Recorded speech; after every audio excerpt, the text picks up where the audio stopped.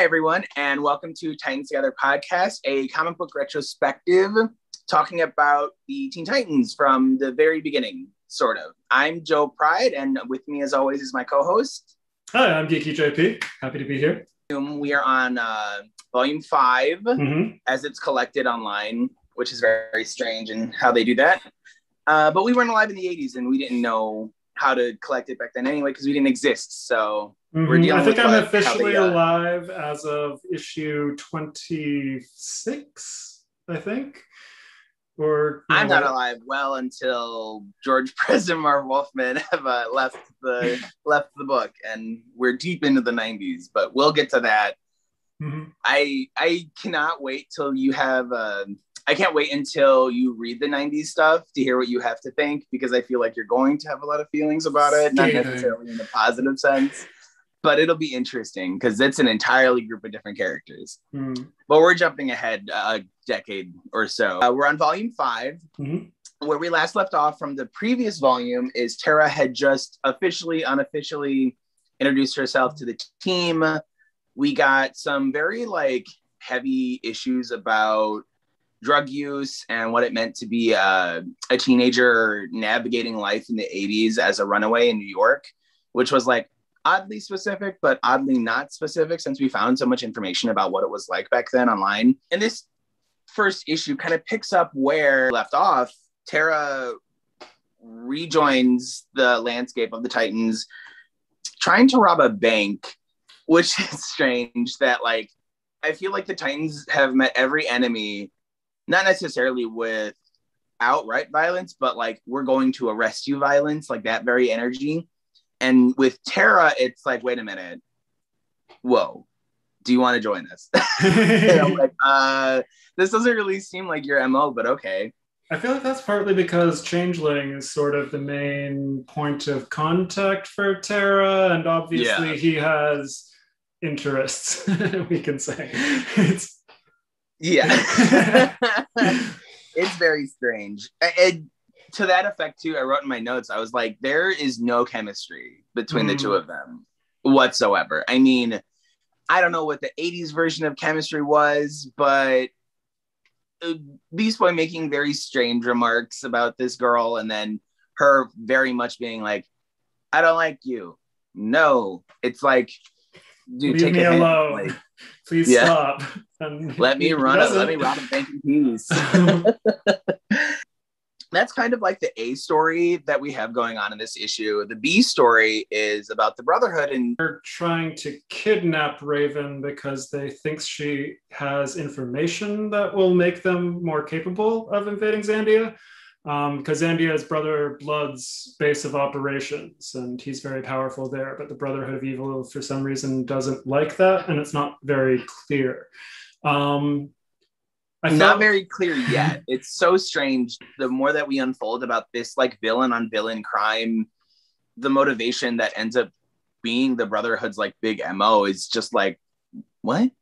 Why? The specifics don't make sense to me, really, because they're so strange. You know it, but you don't know it. And I'm so does she? The whole thing makes no sense to me, really, in that regard. But I mean, sense. And they put Raven through the fucking ringer in this volume. Oh my god. Naked torture, panel after panel. Not in this issue though, so yeah, you're right, we're skipping. We'll get to the craziness that Raven has to endure in this volume, which is just maddening to me. Back to this issue, we get probably one of your favorite moments from this, where Starfire and Robin finally kind of consummate their relationship.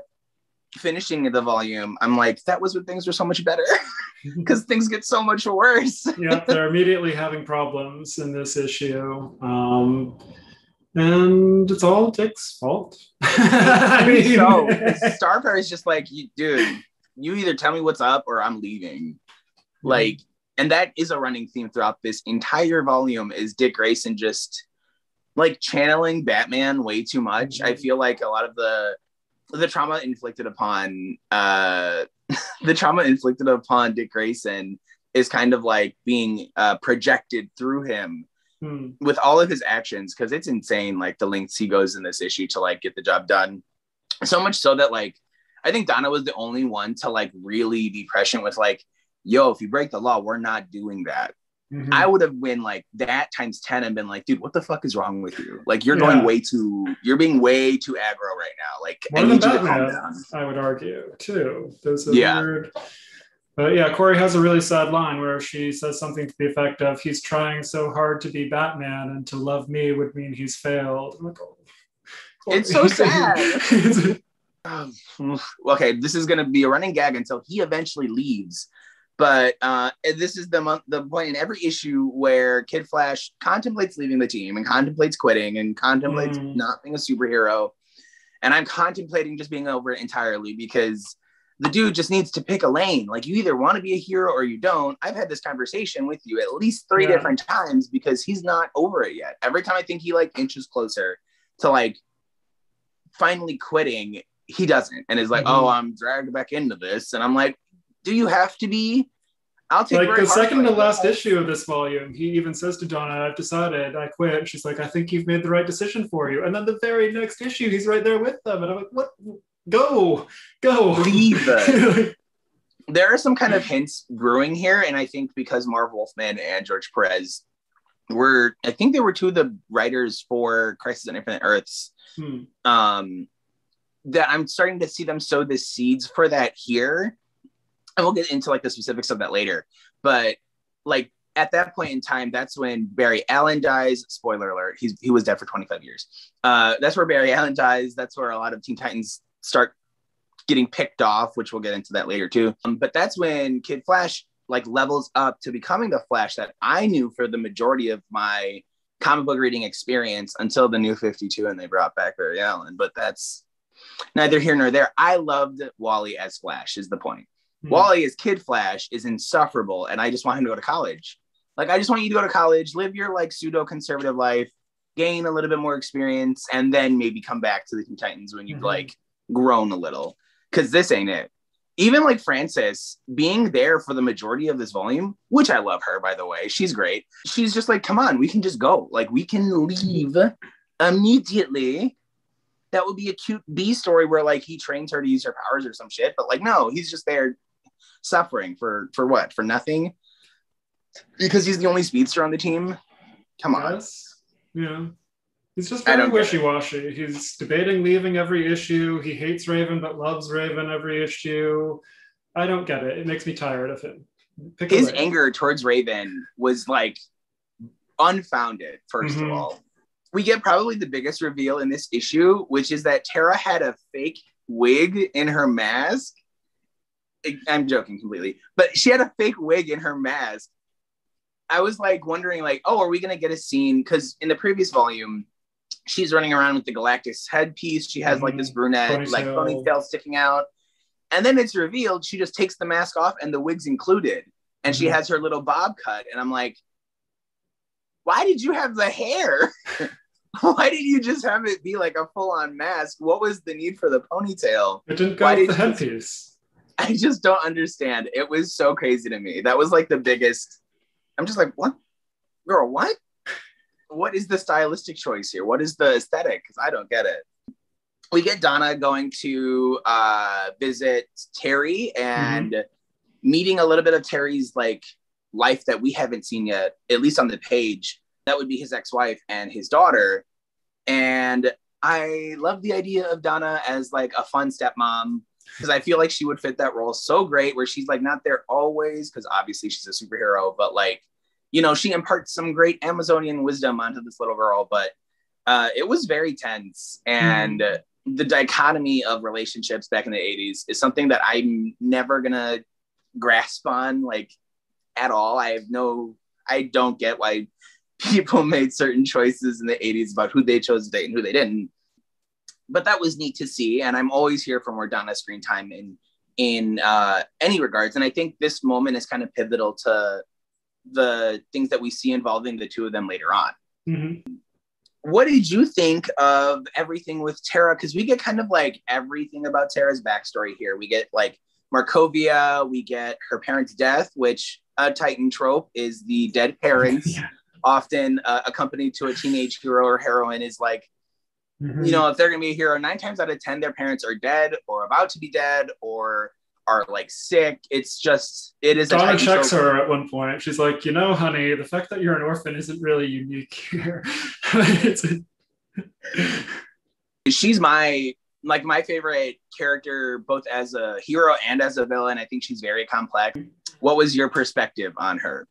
I didn't realize previously just how much Marv broadcasts that she's playing them. Like, in more modern adaptations, I think they try to go more for the surprise mystery angle. And this, it's kind of just like she's immediately like, haha, these stupid Titans, I shall trick them.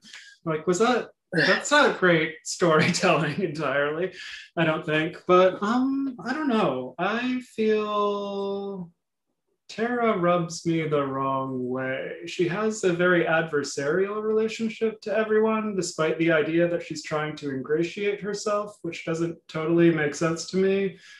Like, I guess that's part of her act.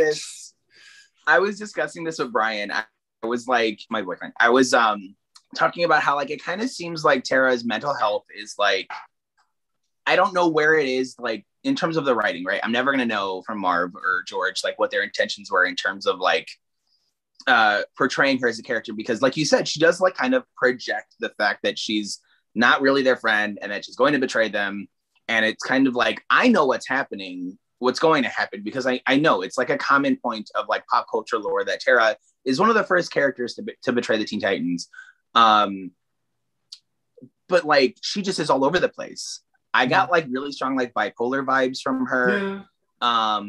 So for me, I didn't know where the line was in the sand in terms of like, is this her mental health showing, or is this just her like struggling with the lie that she's like not really here for anybody and she's eventually going to betray them because she's working for Deathstroke?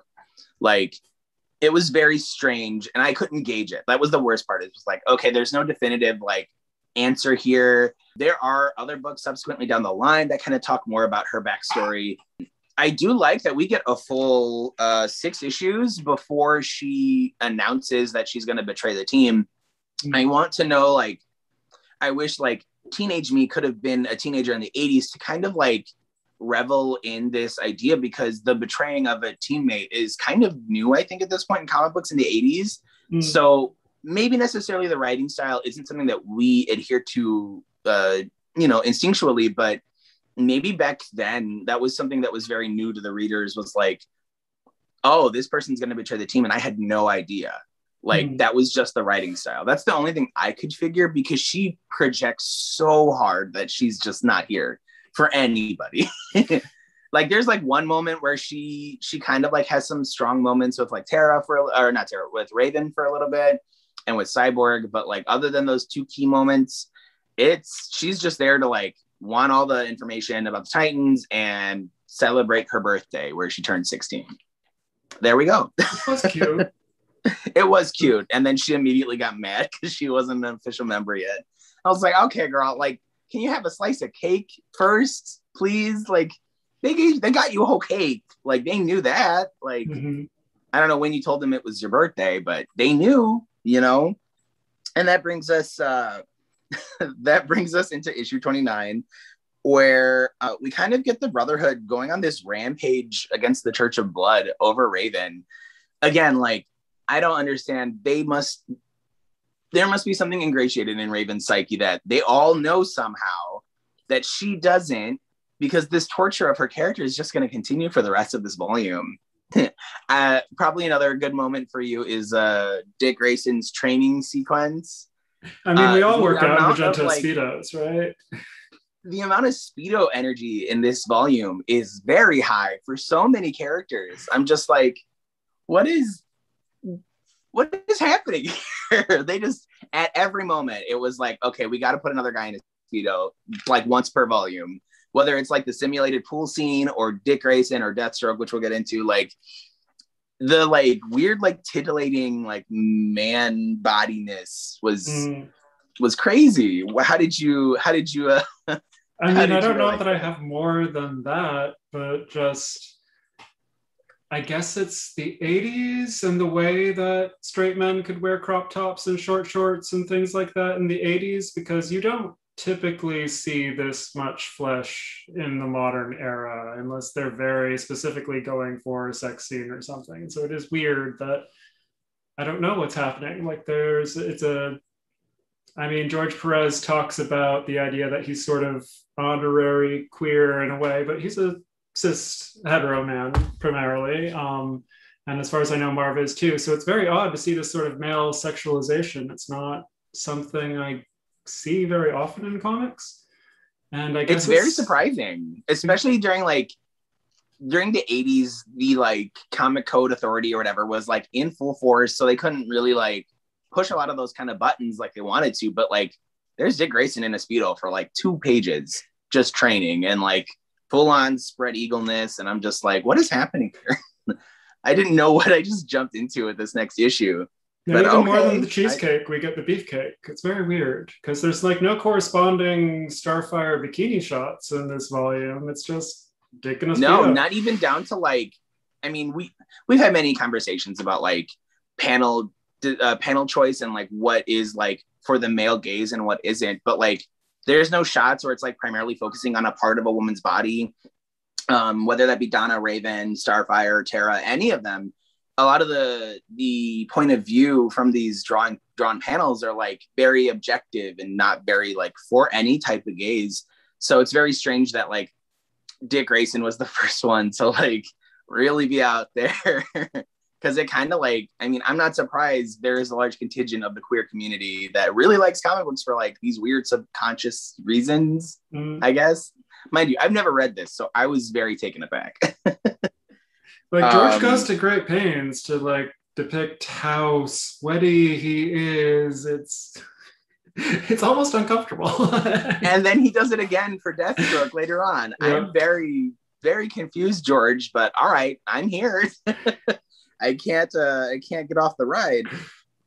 So amidst all of that training scene, there's some like nice conversations between him and Donna, where I think Donna continues this volume of like, or this trait of being the sound of reason for the team. Mm-hmm. Not necessarily the moral compass, but like she's very much the core consciousness of mm-hmm. the team. And we get more hints, I think, not only just in this issue, but across the volumes, across this volume, about her uncertain origin and what that means for her. They're really laying it on thick. And I think next volume, we actually get the Who is Donna Troy issue. Fingers crossed. I'm not sure.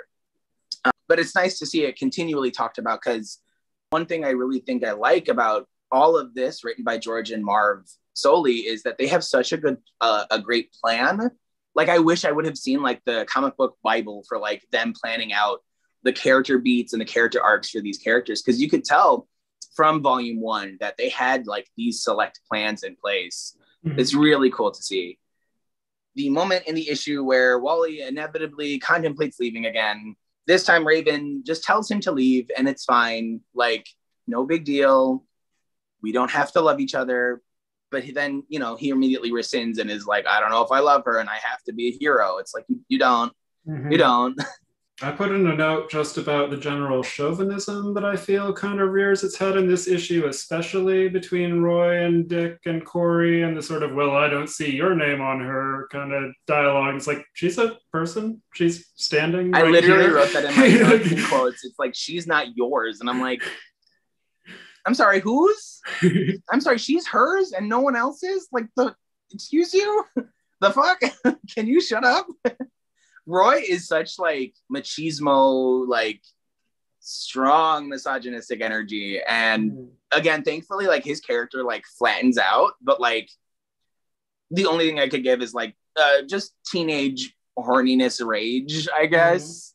Like, I don't know, man. Like, just 80s masculinity versus 2020 masculinity is part of it too, I think. Like, some of just the expectation is, oh, this is what boys do, but I look at it now, I'm like, gross. Very gross. Ew.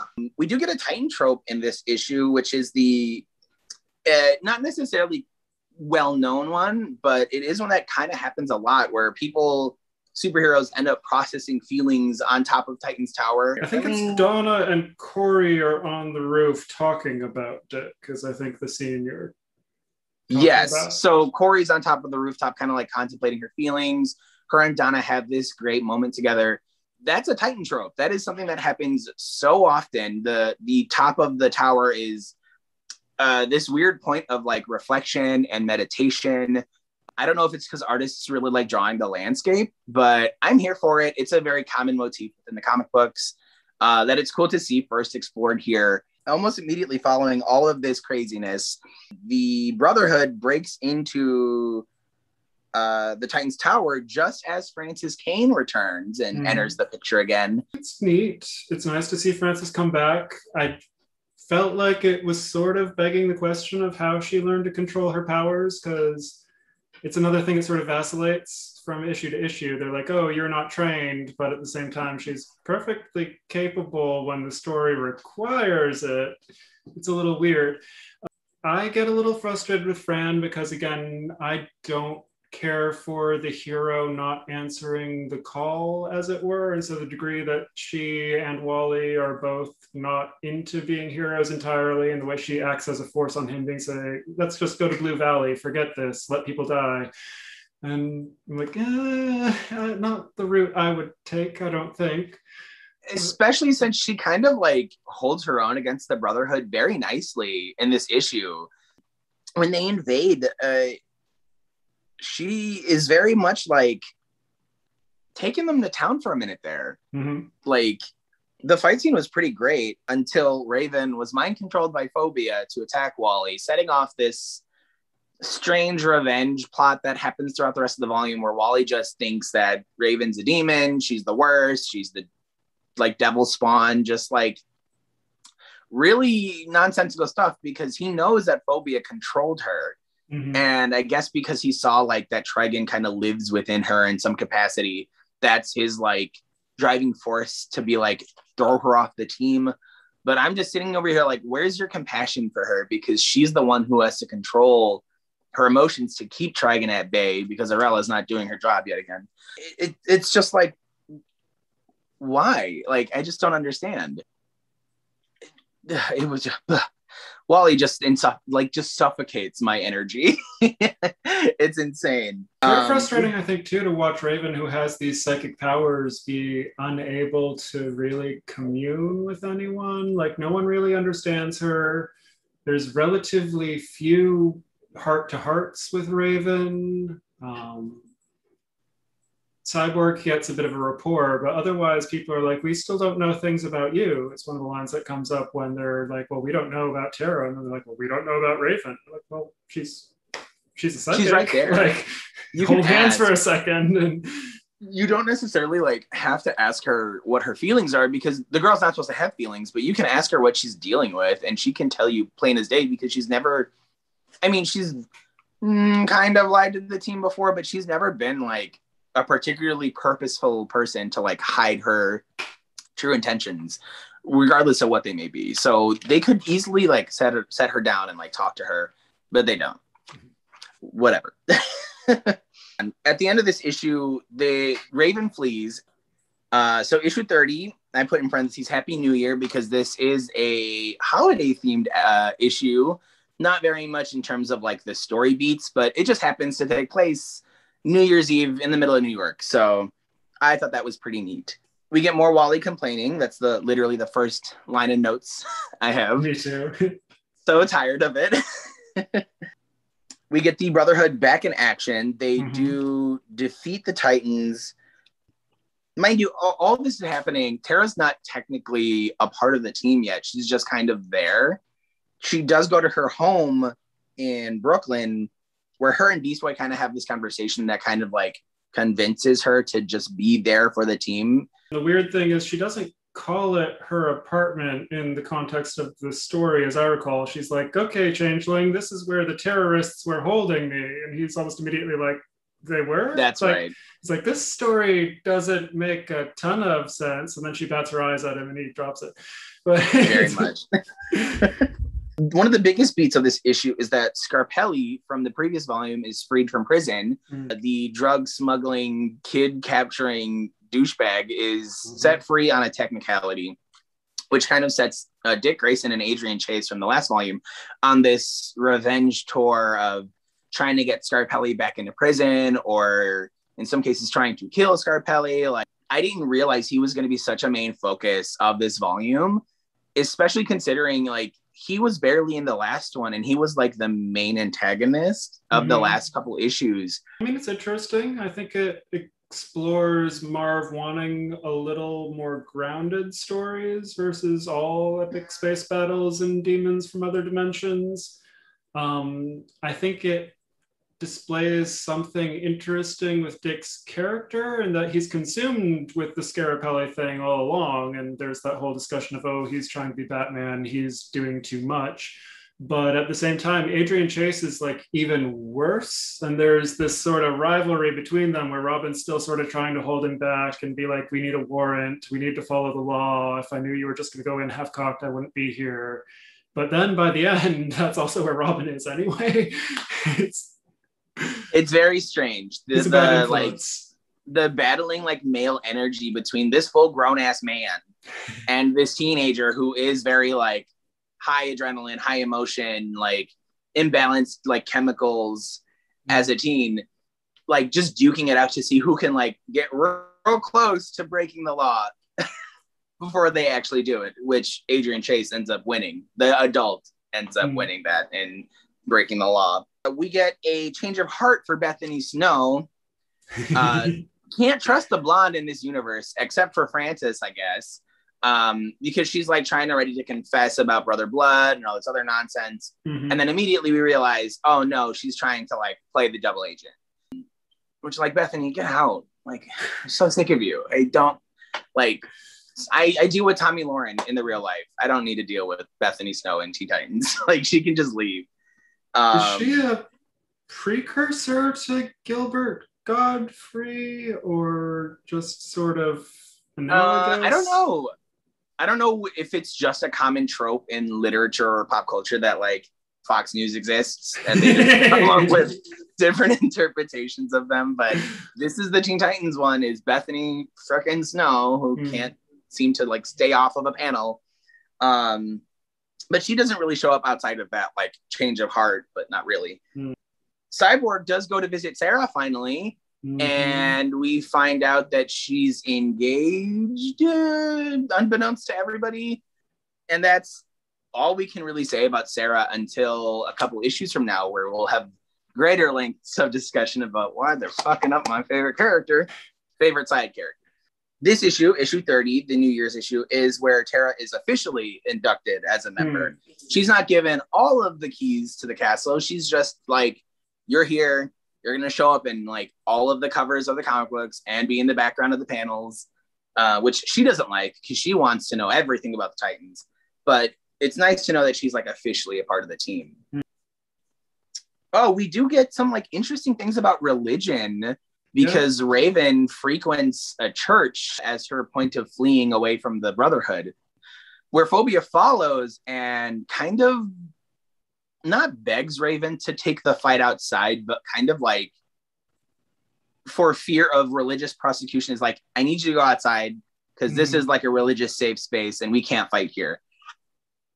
Which makes no sense to me. I'm like, ma'am, you just gave this woman, this teenage girl, like years of PTSD via your like nightmare powers, and now you want to be like, wait a minute, God, we have to go out. Like, I don't understand. And Raven was just there, kind of like, she talks to like a priest at one point and is like trying to wrestle with who she is as a person.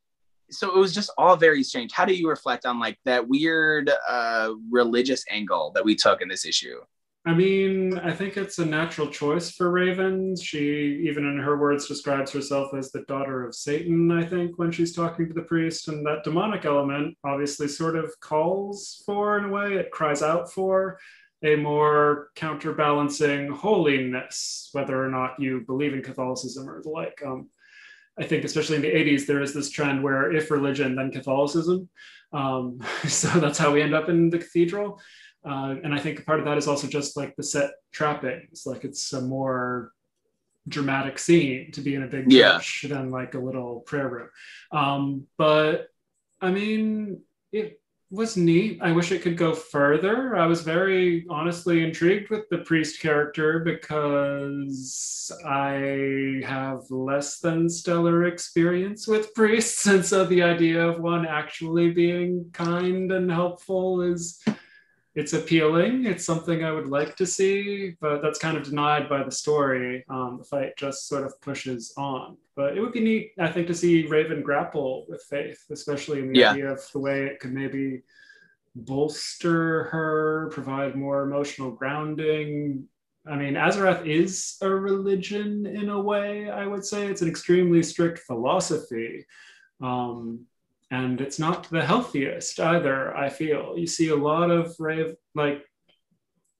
she has to control her emotions because Trigon. But on the other hand, like the total emotional shutdown, that's not really controlling your emotions, that's denying your emotions. And so I think that's where a lot of Raven's problems come from. She is in this like no-go zone where nothing flies, and that's untenable. Yeah, I think it was really interesting to hear her talking about religion and reflect on your words too, because in the cartoon, there's that one episode where Beast Boy and Cyborg are kind of like transported into her soul self, and you see all of the different representations of Raven and their different personality traits, kind of like coming with the conclusion of like, you need to show some emotion sometimes or else you're just going to go crazy. And we haven't reached that yet in the comic book. So hopefully we get there soon, because I think all of this denying of emotion and all this use of her empathic powers, you run the risk of Trigon escaping very easily. But we'll saunter on past the religious Raven stuff into we get another not a rematch, but like an actual right out fight between the Titans and Fran, because technically she's not a member, she's just chilling, and the Brotherhood in Times Square on New York. It's crowded AF. We get, this is where it ends. So the only person who's not there to attend to the fight is Donna, because Donna was just proposed by Terry, and that is kind of like how the issue ends amongst this fight scene in Times Square. And I'm very excited because I like Terry. I think Terry's a nice guy, and I love Donna. So, you know, we get a lot of contemplation about like, will they, won't they? I'm very much of the like, yes, do it. I don't like marriage as a concept, but like, I think it'd be cute for you two to do it. How do you reflect on the ending of this issue?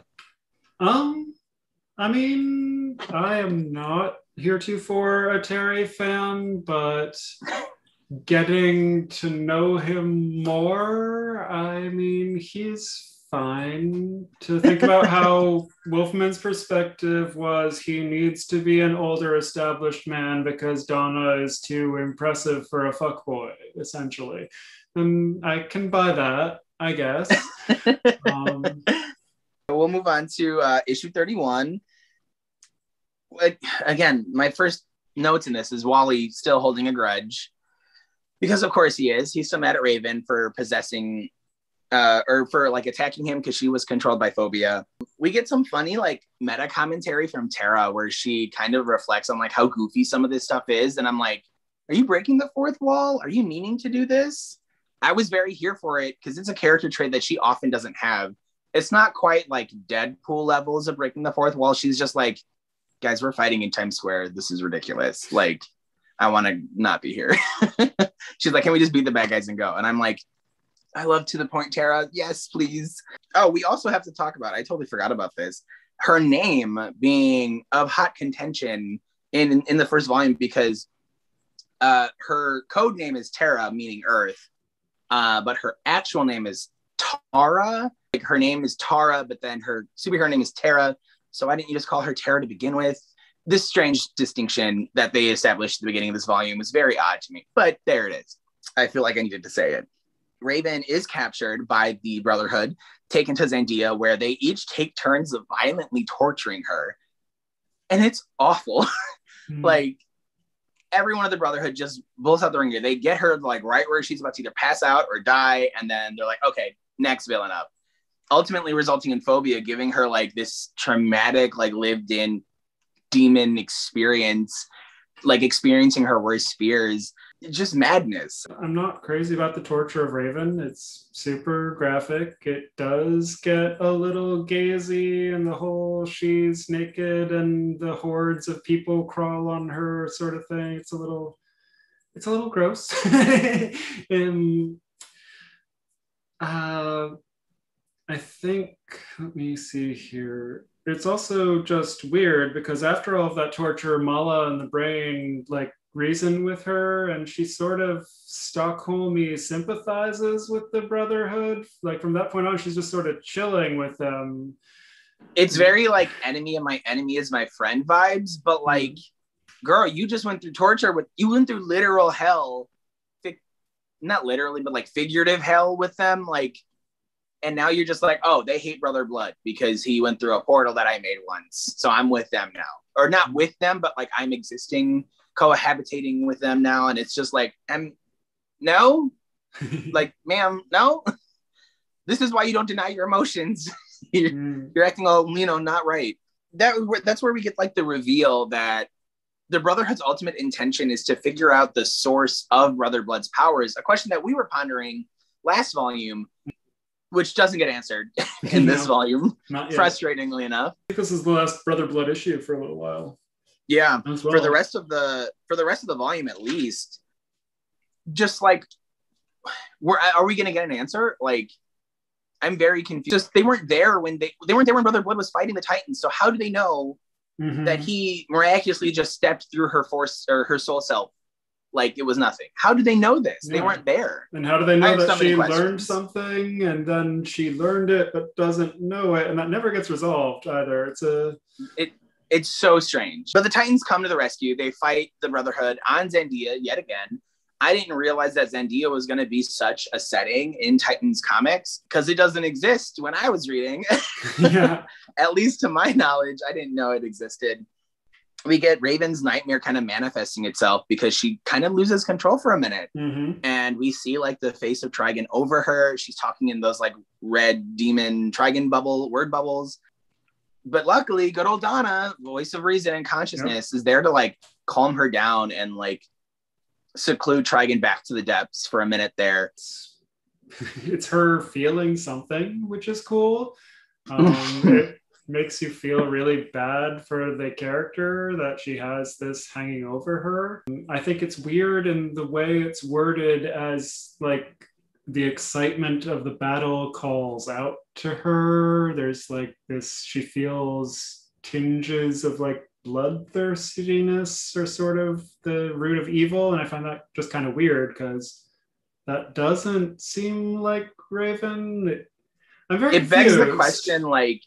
It begs the question if Trigon's influence is the only thing fueling her like dark side, right? Like, is it actually just Trigon, or is it a part of her that she doesn't know about? You know what I mean? And does she not know about it because the people of Azeroth are so weird? You can't feel any emotion is just a weird ass rule. I don't like it. I don't know how you do it. I mean, I came out of the womb just full of emotions. How do you deny that? It's crazy. Which is why like she is so like volatile with her powers. Which is why she needs to stop using her empath powers, by the way. Like, girl, stop. Yeah. The more you add, the more it like makes you just unable to control them. You know what I mean? Oh, actually, another fun fact I forgot to bring up is issue 29 was the official half point of this first run. Like, we are halfway through Marv Wolfman and George Perez's run on the Titans. Little moment of congratulations that we've gotten this far. At the end of this issue, they defeat the Brotherhood. They escape again. Hello. Raven repels Trigon. And then at the end of the issue is Wally still grudging, because of course it's Wally still grudging. Okay, now to like what I consider the more exciting half of this volume, because we get a lot of stuff in these last ones. Issue 32 starts out with a Titan trope, which is the Titan cameo, and our first appearance for Thunder and Lightning. They feel a little racially insensitive was my first reaction. I think it was a little Mandarin-y in terms of like representation. I did like, first of all, that we are getting more diversity in the Teen Titans lineup, because it has been like mostly Caucasian, and then Cyborg and Beast Boy by default because he's green. But, so it's cool to see that we are getting more diversity on our lineup, even though they're not necessarily a part of the team yet. However, their origin story is like weird AF. I don't think they talked to anyone who was Vietnamese before making these characters. I don't think their names are Vietnamese. Gon and Tavis just seem made up, I'm pretty sure. Yeah, I don't think... It's awkward. I mean, it's the 80s, awkward. And that's how things went in the big two comic companies in the 80s, but it's insensitive, and it's like, guys, could you... I guess Google didn't exist, but Google Vietnamese names, like anything. Or like look up an encyclopedia or go to a library or talk to somebody who is Vietnamese. I would love to see... I want to reboot the Teen Titans so bad, bar none. Like, I'd love to like rewrite these stories and put a little bit more like modern nuance to them, because I feel like both Thunder and Lightning have like so much potential to be such cool representatives of Vietnamese culture and of diversity for the Teen Titans that, I mean, here they're kind of just on this rampage to find their father. And that's kind of like the one note for them the entire issue, which is kind of weird. You draw similarities to the cartoon too. Their characters in the cartoon, they're one note in terms of they just wanted to have fun.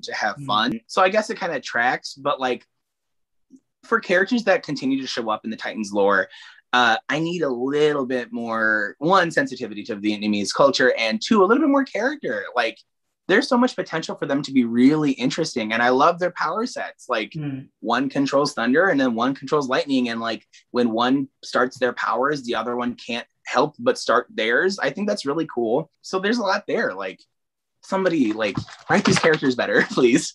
Or like not even better, because like it was the time of it was the era of comic books where like necessarily research wasn't necessarily a part of the curriculum when it comes to writing characters of different races. You know what I mean?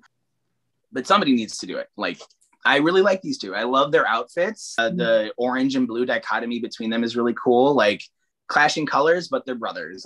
They're actually in St. Louis, which was a weird change of pace. I was so used to all of the Titans problems being in New York, or Zandia.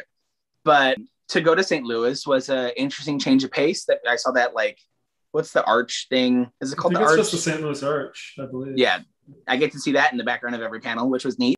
This is where we get Kid Flash's origin story, which I don't know if we had gotten up until this point. He was just there helping Barry one day, and the same thing happened because comic books. Which I guess, I mean, it doesn't really add any dimension to a character I really don't care about, but here we are. I think it's also interesting the telepathic link that Thunder and Lightning have. A really interesting choice to have them talking in thought bubbles. I was kind of lost for a minute at the beginning, but then I got it later on. Also a really cool power to have. I didn't know that they had that because they didn't really do that in the cartoon either. Right. And they're not really featured in the issues that I read from the mid-2000s. They make one appearance or two appearances in the background of like some great big group fights. But other than that, they're not really featured. I need more of them. I like them.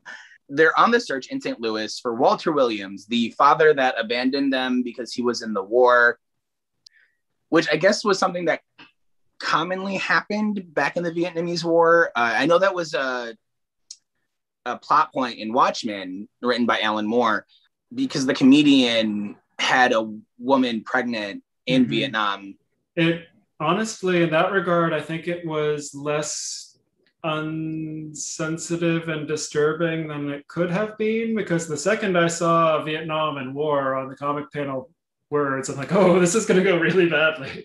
And actually comparatively didn't, but I think to a degree Thunder and Lightning do touch on that idea that America trashed Vietnam and left. That's the narrative they very quietly play out without necessarily pointing fingers, but yeah.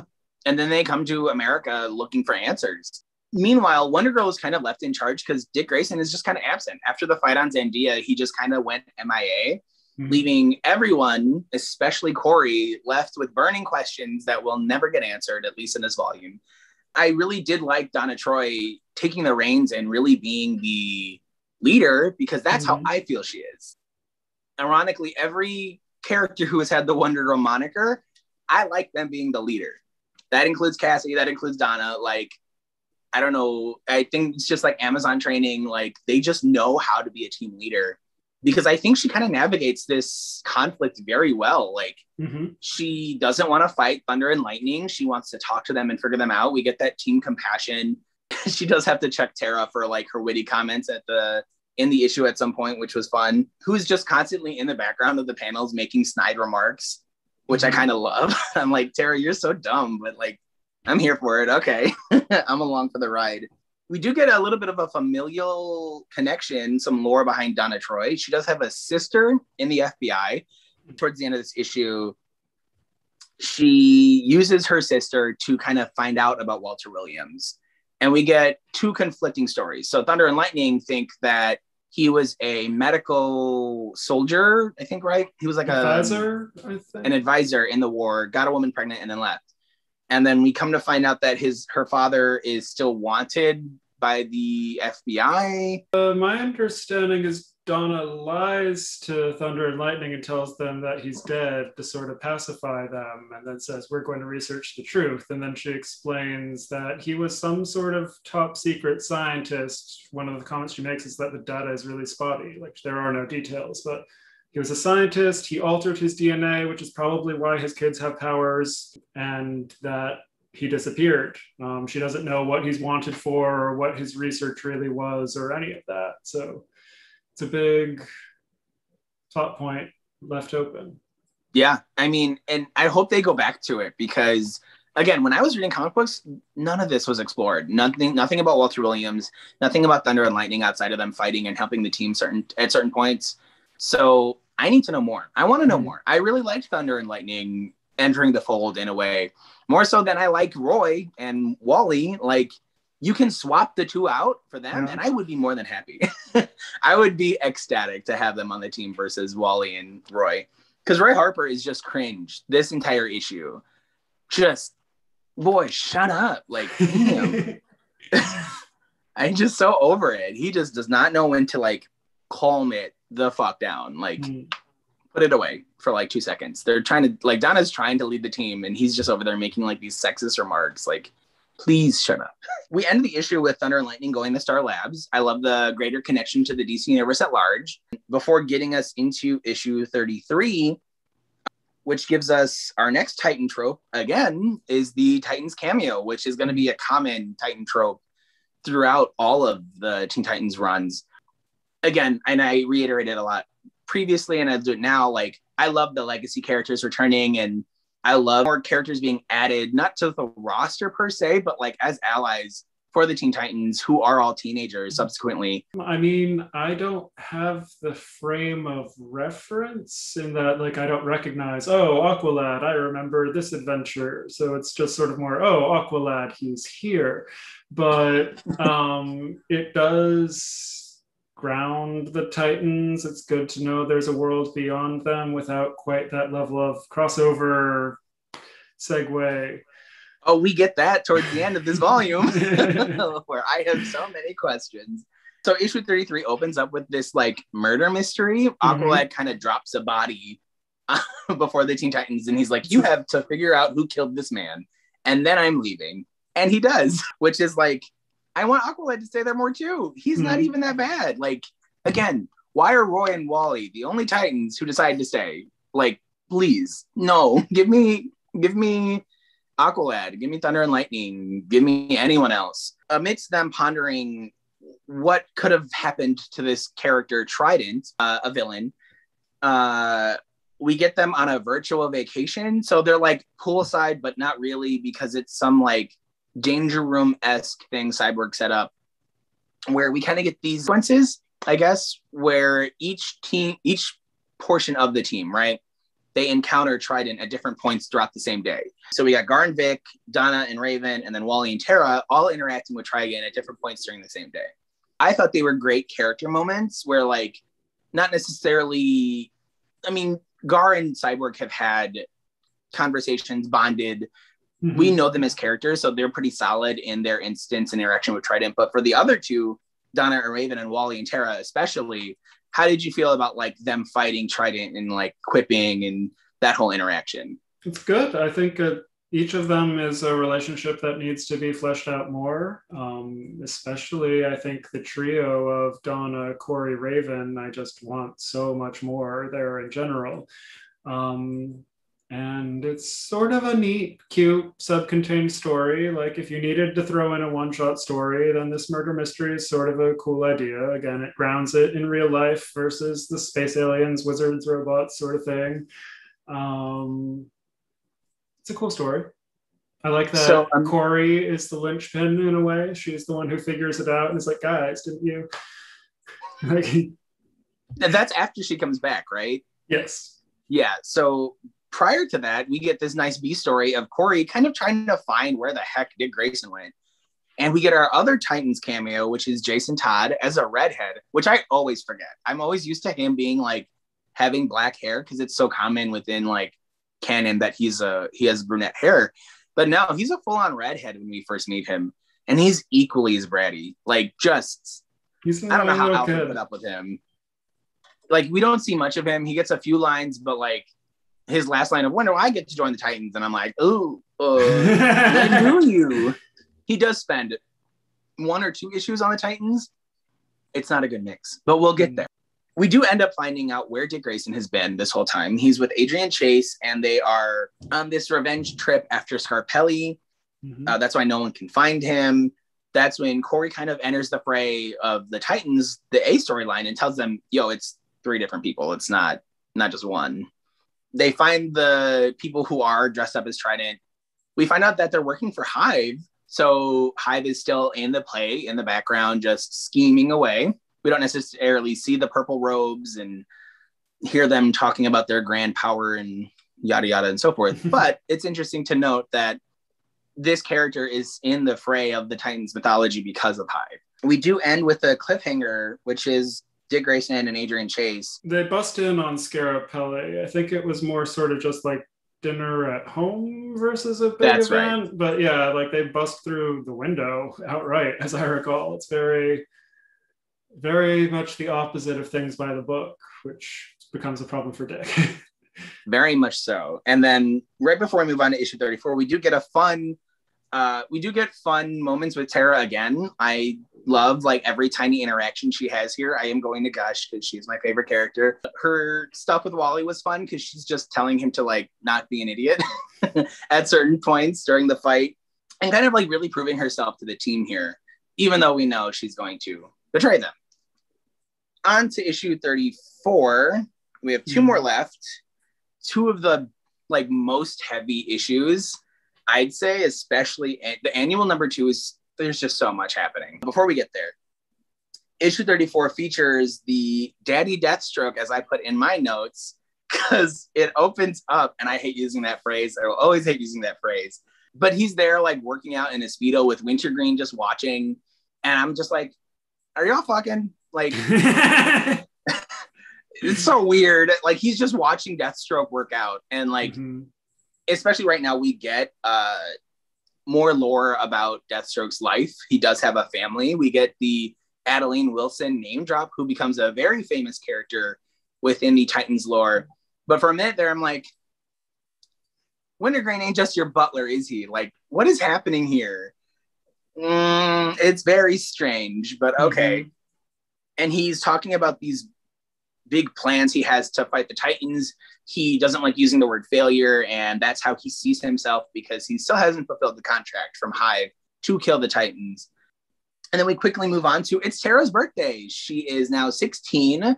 I think one of the youngest Titans currently on the roster, which is all happy until she starts getting mad that she doesn't know all of the Titan secrets yet. We know she's eventually going to tell Deathstroke all of these secrets.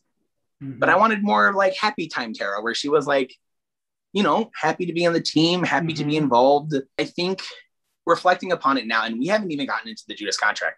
None of this stuff wasn't in the like collected edition of the Judas Contract, which was kind of sad. I liked seeing like Terra on the team, regardless of we know she betrays the team or not. I liked seeing the teamwork that they had, the camaraderie they had at certain points, because it makes me feel so much when she betrays the team. Which is why I really like the show's version of Terra. I think this took all of the cartoon took all of the best moments of Terra from this source material and really like molded this great story arc of tragedy and unbeknownst heroism. I don't even know if her outcome in the cartoon is the same outcome in the books, because I can't remember the Judas Contract to save my life. My memory is fleeting, clearly. But it's interesting to see like the translation and how much is lost in translation too. Like, I wish that this would have had a little bit more weight to it, like the cartoon does. And then I do mention like her kind of signs of like mental health being a challenge. I did kind of write maybe bipolarism or something like that of that nature, because she just flips on a dime. Like, it's just instant. And then it goes from like happiness to anger to she's crying on like the Titan's computer because she feels like she's not a part of the team and a part of the family. It was just so fast, so many emotions, so quick. I'm just like, girl, whew, take a breather. Like, again, have a slice of cake. It's fine. Like, you will be good. Scartapelli is rearrested on a technicality that Adrian Chase kind of set up. So is he really arrested? Is he really not? A lot of that weird legal mumbo jumbo. I'm just like, okay, is he like guilty or not guilty? I just want an answer. I mean, the Scarpelli thing is architecting an overall Titans issue, I think, in that question of to what degree they operate in the law, can operate in the law. As Donna's dialogue shows, like, at least for her, it's very important that they be on the up and up. But even earlier, like the brother blood thing put them very much against the standard legal proceedings. And so it's weird to have like discussion of warrants brought up. The Titans never have a warrant. Donna's never going to have a warrant. I don't understand that aspect of it, but yeah. It is interesting because Scarpelli is the one who leads Robin off on this sort of tangent, quest, folly.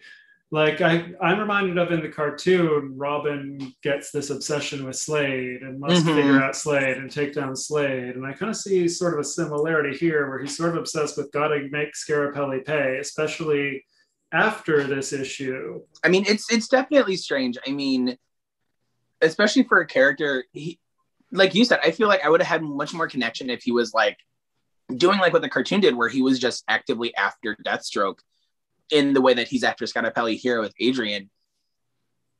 Because, I mean, what he did to those kids, really awful, really disgusting. However, he did watch Deathstroke's son kill himself, essentially, because of his father. So it's like this weird like power play of like which one should he be angry at more? We do get a little bit more context because amidst Terra's kind of tantrum, Sarah Sims calls and wants to talk to Cyborg, who has been lamenting these past couple of volumes about the fact that Sarah is engaged, didn't tell him that she was engaged, which she didn't have to tell you if she was actually engaged, dude. Like, you can be friends and like, she doesn't have to tell you that. Like, that's not an information thing that like is out and about, like public knowledge. Like, you don't, what? Calm down. Wolfman spins it into this, I'm angry at her because she lied to me. But that's a very nonsensical, like, she didn't tell you she was engaged. That's not a lie. That's irrelevant info.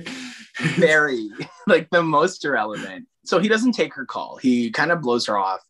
Come to find out that she was never actually engaged. Mark is just an abusive douchebag who was kind of like holding her hostage in her own freaking apartment until like Sarah Sims kicks his ass and throws him out of her apartment. And I'm like, I was most excited about that. I was like, yes, Sarah, like, I'm rooting for you as a side character. Screw him, he's a douchebag. And the janitor just watching it unfold at the end was hilarious to me. But that, again, like, that's all we get about Sarah. Hopefully, like I say every volume, we get more of her later on. This is where Gar convinces Terra to calm down a little bit because she had just sort of freaked out and been like, you tell me everything or I'm quitting in a week. And so he sort of talks her down a little, and then they suddenly get a surprise call from Deathstroke where he has the stockbroker tied up and is like, okay, Titans, get here, or the stockbroker gets it.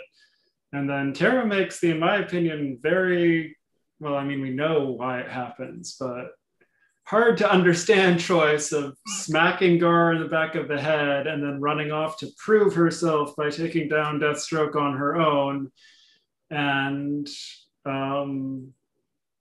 it works, I guess. Like, I mean, we all know that at this point in the book, it's fake. It's all just meant to like prove to the Titans that she's like the real material. However, I kind of believed the lie for a minute there. I really liked seeing Terra use her powers to the greatest of her abilities, in air quotes, not greatest of her abilities. Obviously, she was doing stuff underhanded to make sure Deathstroke wasn't actually hurt all that much. But it was a fun fight scene nonetheless. I was definitely engaged with it. And for like a brief like millisecond, I was like, she's actually like kicking his ass. I'm so here for this. And then you realize like she built a tunnel for him to escape from underneath, and is the grand reveal at the end of this issue, after they induct her into the Titans officially, that she is a spy and has been working the long con this whole time and is working for Deathstroke. And this is his big plan all along. The Judas Contract brings up some crazy talking points, which we'll get into next volume.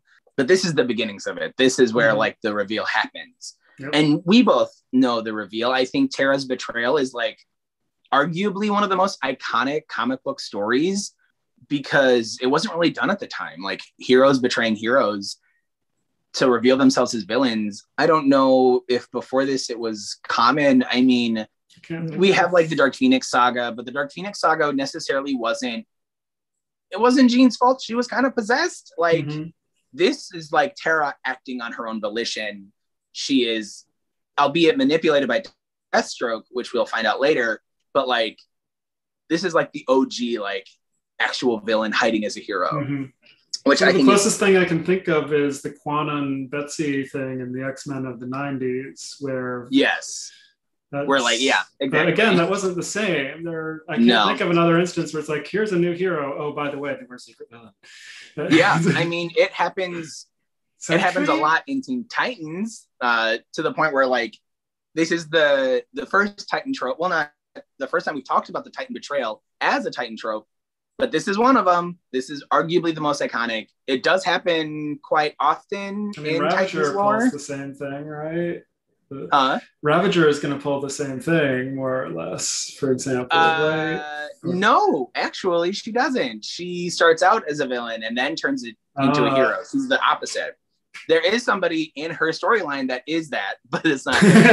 I love Rose Wilson, just saying, like, ooh, Rose Wilson is so good. Okay, I'm not going to gush. That's like my era of comic books, and Rose Wilson is amazing. Like, explosive conclusion where Robin and Adrian Chase are discussing kind of like the ethical boundaries that they're breaking just before Robin leaves. And there's a toy that blows up, which makes me I thought it was Toyman first. Or the puppeteer who somehow lived, even though he was killed by the Hive. I thought it was one of them. Nope, it's Scotapelli who bombed their apartment, killing all of Adrian Chase's family, which is so sad, but leads us into the annual number 2. He's rushed to the hospital. His family's all dead. This is where the Titans kind of like have their, like finally they're reunited to like kind of discuss all their issues and air out grievances, which was weird. Like in the middle of a hospital while you're waiting to find out if somebody's alive or dead, you all want to talk about like drama. I was very like, okay, you all are teenagers. This would not be the time nor the place to talk about this kind of thing if you guys were adults. We are introduced to Donna Osita, I think that was her last name, who is the godmother. Homicidio? There were so many names in this issue. I was just like, okay, who's the next person? Because it was a lot. I was just calling her the godmother. Mostly. Yeah, we'll just call her the godmother. So it's the godmother, which I loved, by the way. I'm here super formally dressed in a pantsuit, 2-piece, grandma, head of the mob. Something you don't common see is a matriarch, the villain. Like, there's no godfather. I guess, I don't know if Marv and George were trying to like play on the godfather, because this was around the time when one of those movies was out. Mm-hmm. Have never seen them, but I know they came out around the 80s. Mob movies are not my thing. But it's cool. I like the godmother. She's sassy. She is no nonsense. She puts Scarapelli in his place and is like, I will kill you if you stop fucking up. And I'm here for it because I don't like Scarapelli, but I like the godmother. I mean, it's a tense moment. It is really starting to pull to a head, the Corey Dick thing in particular, because he was already kind of off base with the Scarapelli thing, but now it's the death of Adrian Chase's family and the injury of Adrian Chase. And that kind of drives Robin off the deep end, where he's immediately like, I have to avenge him. Everything I was just arguing with him about procedure, I don't care about anymore. So it's a tough moment for the Titans. It also, though, provides some more grounding for Donna, because like you say, she then comes in and gets to have the position of Dick, you're going a little crazy. Yeah, thankfully. I love when Donna's like, can you not? she's just like, we're like trying to be superheroes here, and your vendetta isn't welcome a part of the team. Like, it's just not here. Like, we don't need it. Scarapelli, we get some character beats of him, surprisingly, where he's like, I need backup, and there's only one person I need to call, and it's the Monitor. And I'm like, wait a minute. I don't know, for reference, have you seen or read Crisis on Infinite Earths, the George Perez, Marv Wolfman book? Great book. We might do an issue about it because so many Teen Titans end up dying in it. This isn't the big cosmic Monitor. This is a different Monitor. Yeah, okay. Well, so yes and no. So the Monitor is the antithesis to the Anti-Monitor, as it would kind of sound like it is. But, you know, in the book, he's a good guy. He kind of grabs different characters from different universes to try and salvage the universe. But here, he's like supplying low level, like, I'm gonna say like F-list villains to Scarapelli to like keep him safe. Because we even get Lila, who is the Harbinger here in like this cute purple outfit, but like she's full on helping him. And I'm like, wait a minute. I'm like, I thought the Monitor was a good guy. I don't understand where the change happens, but this is definitely a precursor to Crisis on Infinite Earths, the weirdest one, because it makes no sense why he's doing this. I mean, this is the first time we get a character reveal for him, because we have seen in certain panels this little orb flying in the middle of space above Earth throughout all of the volumes. Just, we never really needed to comment on it. It just is something that's always been there. And this is the first time we're revealed as to who it is, even though we don't necessarily see his face yet. It's just strange. I don't get it, but he has the know-how to get all of these other villains to help Scarapelli and to keep him safe, you know, whatever that means.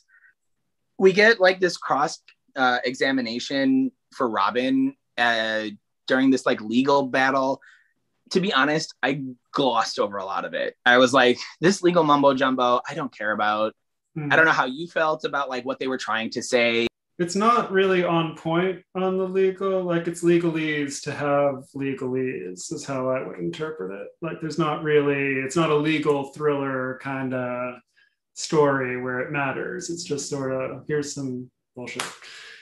And it was so much. It was like these biggest long word bubbles of like jargon I didn't need to know.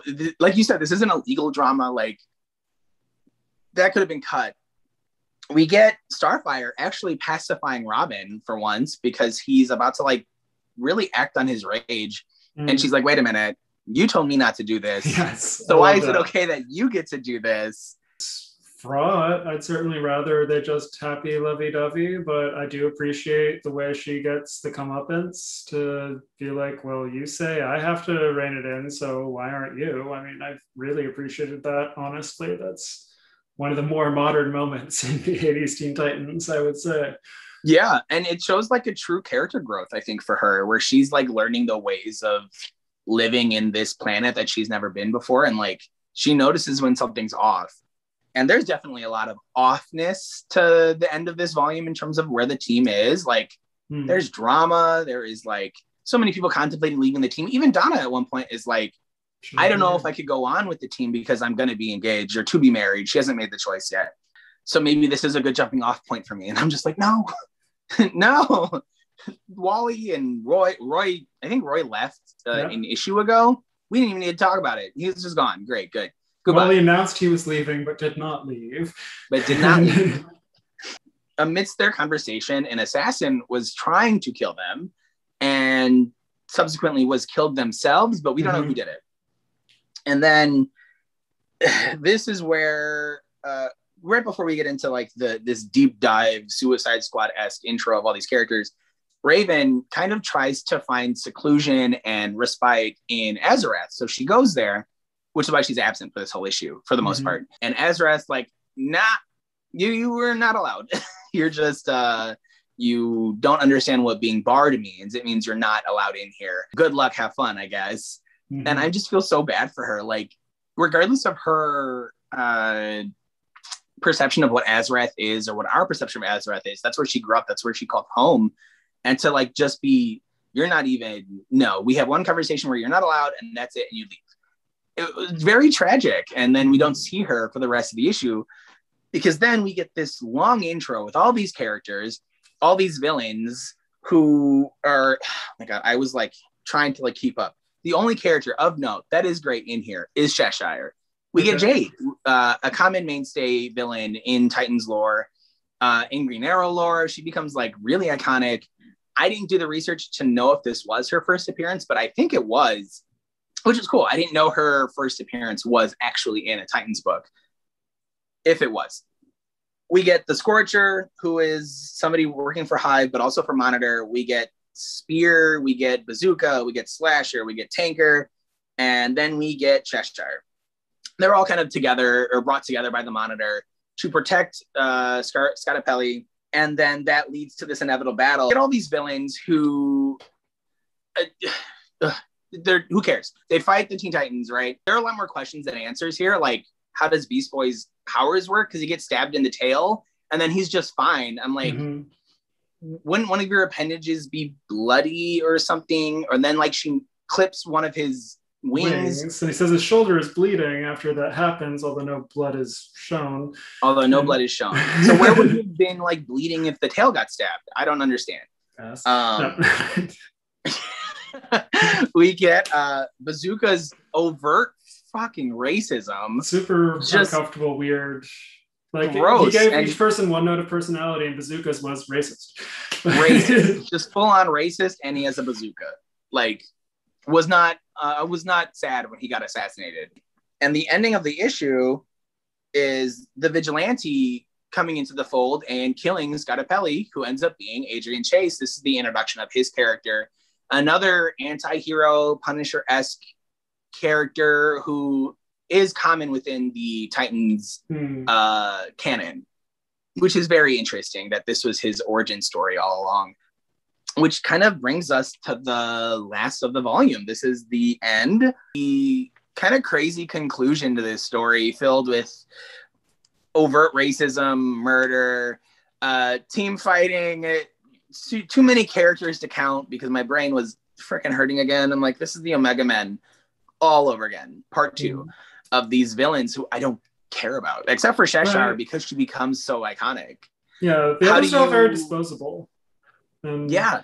I was kind of furious with my notes. Like every time I turned a page, I was like, God damn it, I have to jot down another assassin name. But it's like, I was running out of room. Did they matter? Because they really didn't. Like they could have been faceless minions, like the guys who come out of the bomb shelter, and like there was no need to introduce us individually to each of the mercenaries that you're going to shoot in the head in 5 panels later. Literally, there was no need for it. This like Suicide Squad-esque introduction for these characters for them to just get offed. I mean, in a greater scheme of things on a macro level, sure, I think it's cool that like there are so many more villains than we realize, except for Cheshire, because she is arguably iconic. And her intro outfit is pretty great. I was really shocked by the lack of mask. Like it just didn't click to me. She doesn't have a mask until Young Justice. You call yourself Cheshire, but you have no grinning mask? What? Like what? I don't know why she called herself that. I don't get it.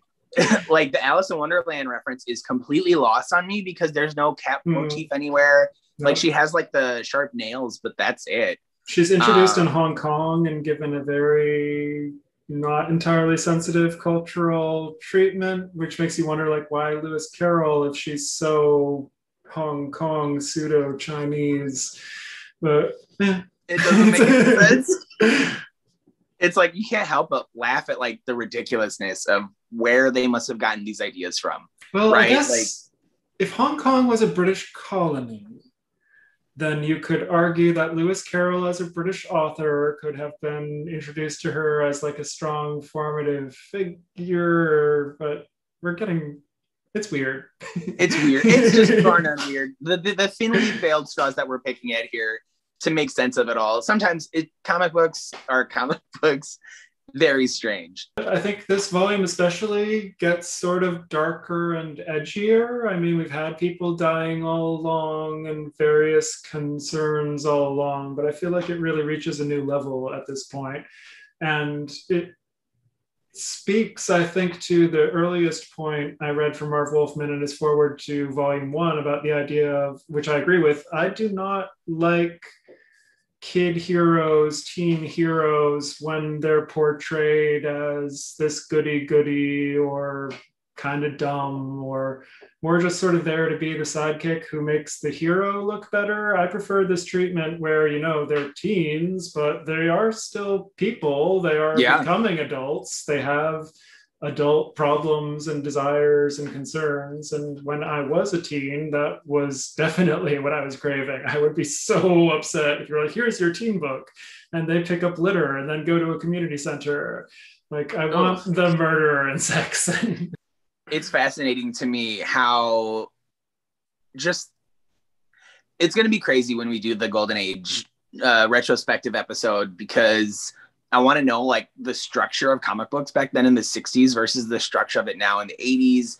I do like that, like the tone, the minute Terra betrays the team, things get wild. But that is it for volume. Is this volume 4 or volume 5? Volume 5. Sorry, I'm just, so much of this issue or this volume is just like there's just so much to go through. And those last couple names really just irked me. Also, editor's note, we are not doing Sheikah Week for any of these dum-dums except for Jade, because she is the only one that matters. In my opinion, everyone else is a week across the board. And like borderline offensive. Ugh. Speaking of, though, that gives us Sheikah Week. Terra, she drops the fake hair and the headpiece. She's in now her full-on like onesie. What do you think of her outfit? I know you don't like the brown and the yellow. Yeah, I'm not crazy about the color palette, and I don't know, it's mostly similar to the original outfit, I would say, except that she drops the headdress and pants, which I'm always a little critical of. I think all superheroes would be better served to wear pants than not.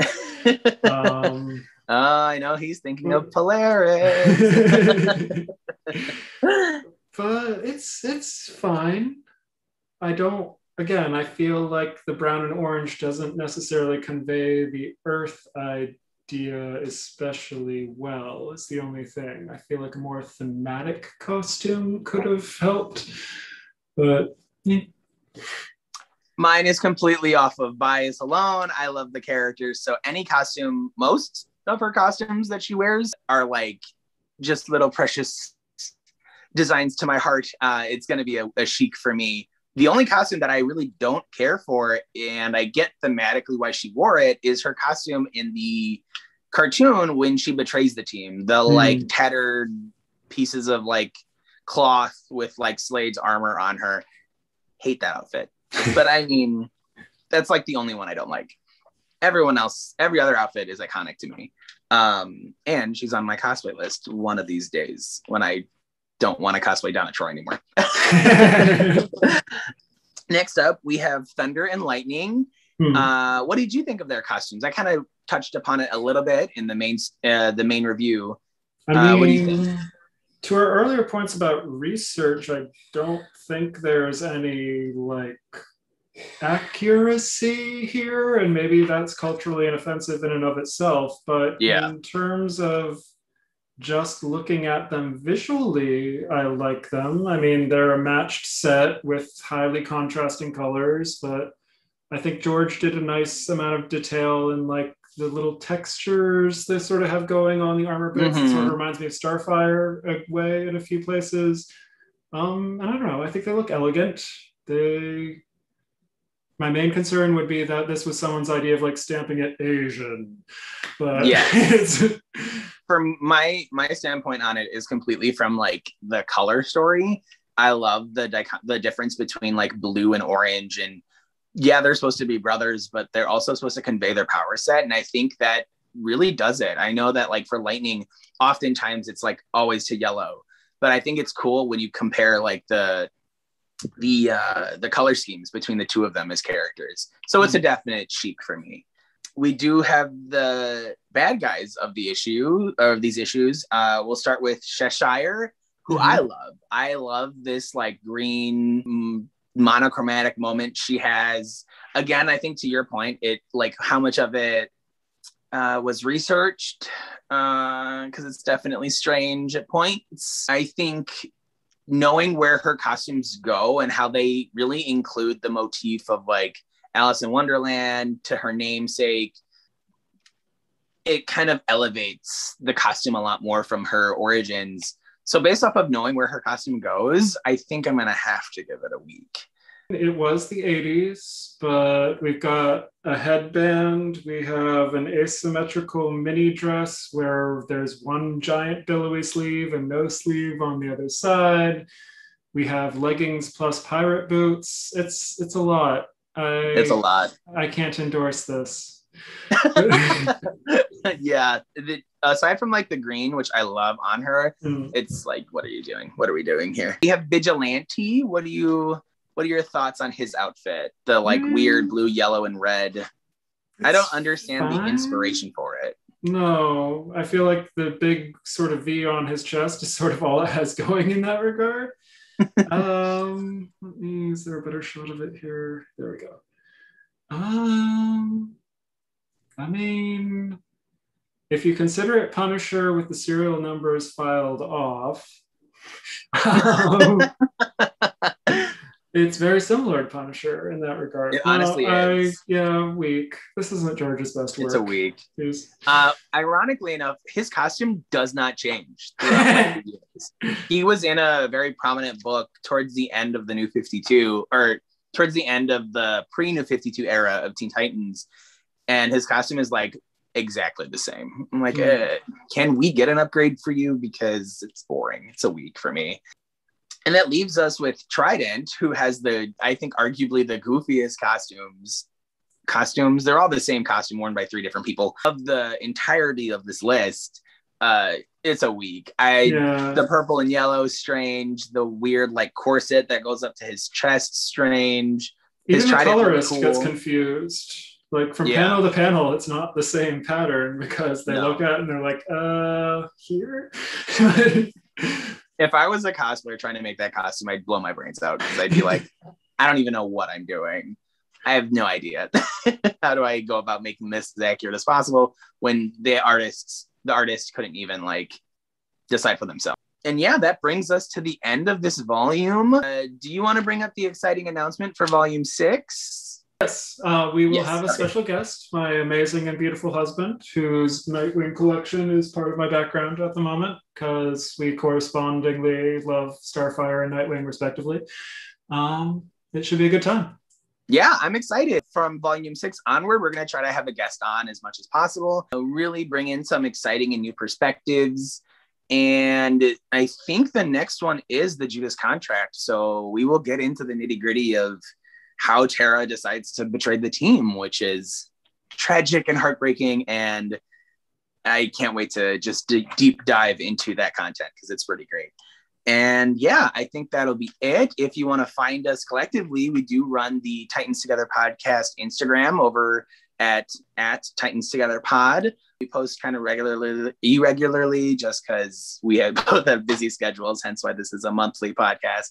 I am working on getting those t-shirts because I am forever a procrastinator and just haven't gotten around to like just adding it to my cart on TeePublic. But you can find them at Joe Pride Art on TeePublic. We do have official merch. Look for other posts in the near future, some of them Teen Titan related. And where else can we find you specifically, James? I am at GeekyJP on Instagram. And you can find me on Instagram and Twitter at Joe Pride Cosplay or Joe Pride Art and Cosplay. I'm easy to find. And until next time, I'll see you later. Bye.